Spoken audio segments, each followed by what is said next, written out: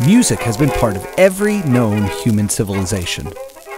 Musical instruments have been discovered that date back more than 40,000 years. So it may not surprise you that the first audio recording captured by humans will be a song.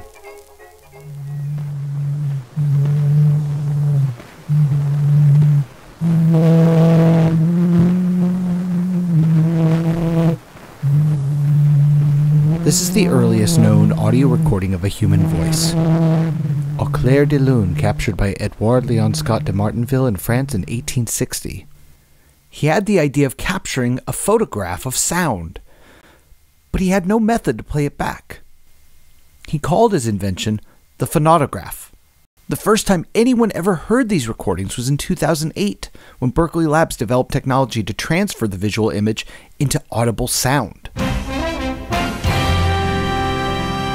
Finally tonight, the amazing story of how modern digital technology opened up a window into the beginnings of recorded sound. At the Lawrence Berkeley National Lab, we've been doing a project over the past few years in close collaboration with the Library of Congress to develop a set of optical methods that would allow us to play back essentially any early recording without touching it. So if the recording is torn, broken, too delicate to touch, that aspect would not become necessarily a problem. It's that we have a kind of camera, it's a scientific camera that has very, very high resolution and can collect information like a normal camera, but it can also measure the third dimension. It can tell us the up and down, the depth of the object that we're photographing as well.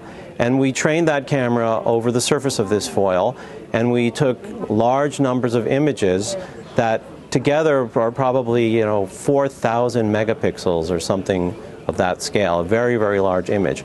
But it was large enough that it contained in minute detail the undulations, the movements of the groove that Edison's machine had cut into this foil. Up until 2008, the consensus was that the earliest audio recordings were made by Thomas Edison. In 1877, Edison had been trying to find a way to record and replay telegraph messages.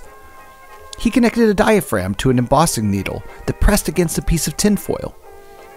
With enough pressure from sound, grooves were pressed into the tinfoil with the needle. When he played that needle back through the grooves, it played back the sound. He called it the phonograph. Edison established the Edison Speaking Phonograph Company on January 24, 1878. Exhibitions were held all over the country to show off the miracle of the 19th century. Hello, hello, hello. Mary had a little lamb. Its fleece was white as snow. And everywhere that Mary went, the lamb was sure to go.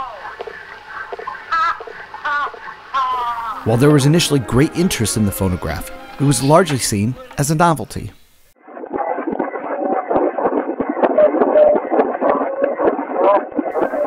The tin recordings were low quality, to say the least. The talking machine, as it was marketed, was a scientific breakthrough, but one without a lot of practical uses, due primarily to the recording surface being made from tinfoil. The material would wear out or tear after only a few plays. Despite its marketing as a talking machine, Edison had other ideas for its use. He wrote to the North American Review in 1878 and talked about such other potential uses including, but not limited to, recording music, books read out loud, preservation of languages, talking toys, recording lectures by professors, and even recorded messages sent over the telephone. As odd as it may sound now, even though Edison himself mentioned recording music as one possible use for the cylinder, he did not intend the cylinder to be used for entertainment. He felt using his invention for entertainment would make people see it as a toy instead of as a tool for business. As amazing as it was, the general public quickly lost interest in a device that simply plays back a recorded voice that lasts no longer than 2 minutes. So Edison shifted his attention from the phonograph to other projects, including the light bulb. There were others that saw the potential in a device that could record and play back audio. Alexander Graham Bell and his apprentice Charles Sumner Tainter decided to pick up where Edison left off by making improvements to the existing cylinder phonograph, which they called the graphophone. They made two major changes to Edison's invention. First was that instead of using tinfoil, they used wax, which made for better sound quality that lasted much longer. Second was that instead of having sound grooves move up and down on the cylinder, they moved from side to side. The lateral cutting is what all disc records would eventually use. Once patents had been filed, Bell's Volta Laboratory created the Volta Graphophone Company in January 1886. Upon seeing the work done by Bell, Edison returned to work on improving the phonograph. As Bell had lifted ideas from Edison, likewise Edison lifted ideas from Bell. For example, Bell used a cylinder just as Edison had. However, Edison began making phonographs out of wax after Bell saw success in using wax instead of tinfoil. And in doing so, both men felt that the other was infringing on one another's patents and were preparing for litigation. What happened after this should be told as a separate story entirely. Ultimately, following litigation, manufacturing failures, and almost no one being able to turn a profit on cylinders for years, the companies agreed to cross-license each other's patents by the end of 1897.